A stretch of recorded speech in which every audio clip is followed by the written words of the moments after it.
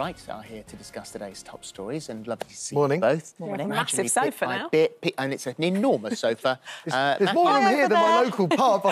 Well, Matthew's actually in Hammersmith. Hello! But nevertheless, you know, we're all getting together slowly but surely. We're here, yes. Which is lovely. First weekend of freedom sees 4 million pints sold in a day. And that's just Matthew. And with the prices going up as well, there's an awful lot of money was going over the counter. And I think for once, I didn't mind paying £6.90 a pint, which is what they were charging for the premium IPA in my local pub. 4 million pints on Friday, 6 million on Saturday. £3 billion, I think, has gone over the tills to show things are getting back to normal. And then you're going to say, yeah, but what about the risk of the virus? And, well, I don't know. It was just nice to be normal. It was a sense of freedom. The sun was out. Yeah. Absolutely. And actually, although I wasn't at the pub on Saturday, I was clearly down in Windsor for a funeral, it was quite nice to just see a major event again. Yeah. And to see there weren't any crowds down there, but there was a nice atmosphere afterwards in Windsor with people sitting outside, everyone being very respectful and in order. What do you expect? We've been the sun, Rochelle, I couldn't agree more. That we were just saying, weren't we, Camilla, before we came on, if the funeral had been rained on, it would have been a very, very different atmosphere. And when Camilla said earlier about that moment of reflection for the nation, I thought that absolutely crystallised that moment at the funeral on Saturday, where we all, in the sunshine for a moment, and you think of the terrible things that have gone, and maybe some hope looking forward for the future. We can't live in fear for the rest of our lives. We've done that for a long time. This is my thing. We've been here for over a year now, and we've tried very hard as a programme to look at the breaking news, make sure that it stands up, make sure it's not hysterical, make sure we don't knee-jerk react, and then you look over the weekend and suddenly, oh my God, there's an Indian variant. This is, you know, this is something to be terrified about. And for a weekend, you get anxious about the fact that there could be an Indian variant and what it's going to do. And then you look at the news today and it says, actually, that's not a great cause for concern. Think, how dare you frighten me for another weekend? I know, but also, Rochelle and I were saying earlier, the idea of a mutation sounds so sinister. It's such a kind of, like, alarming word. And actually, some mutations scale down the potency of the virus. Equally, I interviewed Kate Bingham, who led the vaccine task force, which managed to be so successful in our rollout.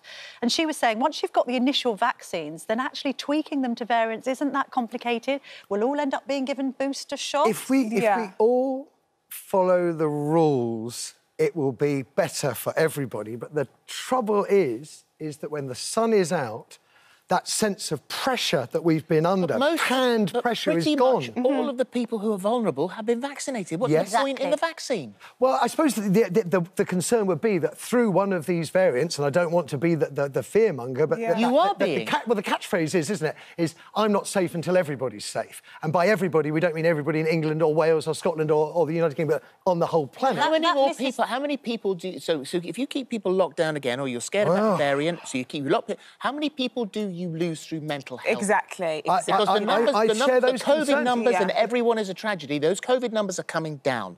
Mental health are... those numbers are going up. For sure. More than ever. Poor practice of deliberately breaking social distancing rules when you could avoid them is just needlessly inviting potential problems down the line. That's not fear-mongering, it's just like when a jogger runs past you and they've got a whole park they could go round, that's a moment of needless interjections. You don't need that. We could be better. On safety, this whole thing, we're not all safe until everyone's safe.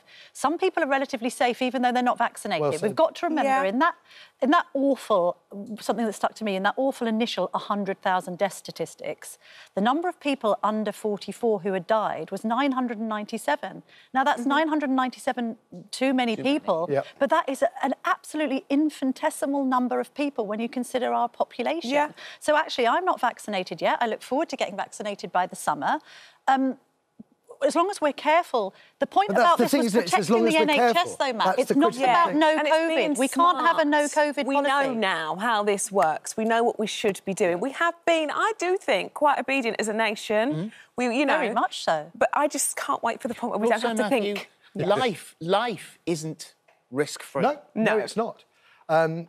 This is this sort of torturous line that I've sort of trodden before, that those that say, essentially, let it run its course, herd immunity, That's what they're actually suggesting, is you just let the strongest survive. And what is the point of having medicine, of having NHS, of having science, if we just allow the strongest to survive? But we've vaccinated the vulnerable. We have vaccinated the vulnerable, but again, the danger remains, and I don't want to be the fearmonger. I want to be like you, Rochelle. I just don't want to think about it anymore. But the danger remains that in the unvaccinated population, regardless of age, the unvaccinated population, regardless of location, anywhere on the planet, could be the source of a nasty variant. Now, oh, you're just... No, I know, you're the person that I'd shout at over the weekend. I know.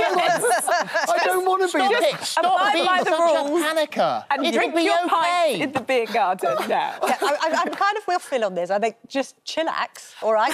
You've got the ponytail, right? Live up to the hairstyle. Just be cool.